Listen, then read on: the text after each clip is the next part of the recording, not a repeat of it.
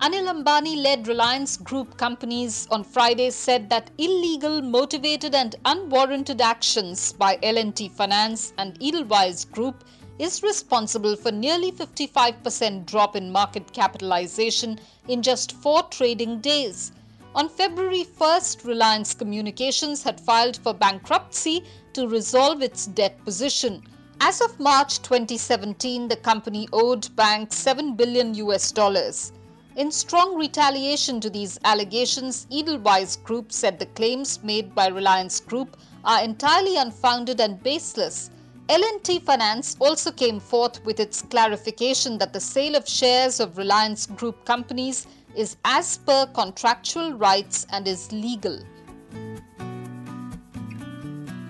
Telecom regulator TRAI has said 9 crore out of 17 crore TV homes have made their channel preferences to onboard the new tariff regime, and it is constantly monitoring the situation to ensure that consumers do not face inconvenience. The regulator also plans to step up efforts on customer outreach and awareness programs. The regulator has unveiled the new tariff order and regulatory regime for the broadcast and cable sector, which paves the way for consumers to opt for channels they wish to view and pay only for them.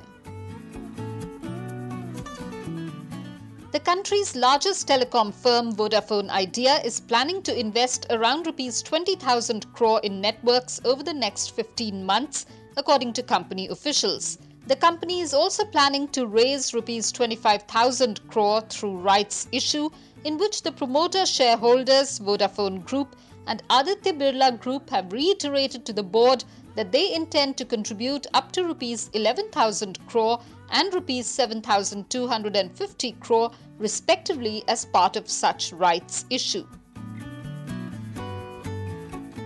Tata Starbucks, a 50-50 joint venture between Tata Global Beverages and Starbucks Coffee of the US, is planning to add up to 10 new stores in the next 2 months in India, taking the total count to around 145 outlets, said a top company official. The premium coffee chain is increasing the number of rollouts as it is getting overall good consumer response, said Tata Global Beverages. At a time when two-wheeler manufacturers are finding sales moving at a slow pace in the domestic market, their exports have risen by 19.49% in the April to January period this fiscal. The growth in exports of two-wheelers from the country is driven mainly by motorcycles and scooters. Recovery in markets such as Africa and Latin America has helped two-wheeler manufacturers crank up their exports from India.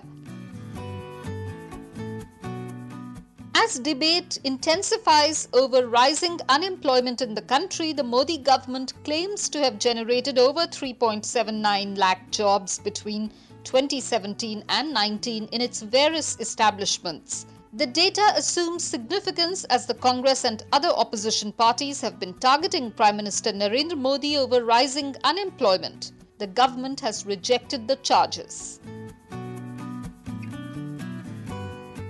State-owned State Bank of India and Oriental Bank of Commerce have put on sale various financial accounts to recover dues of around Rs 5,740 crore.